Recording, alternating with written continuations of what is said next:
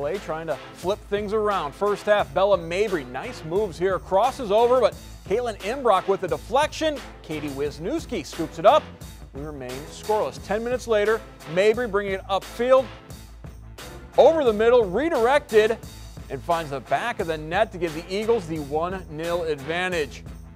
Time winding down in the first. Eagles able to keep the ball in play. The Clay Eagles take advantage, though. Haley Cannon, header. Clay up 2-0. Notre Dame trying to get some offense going in the second.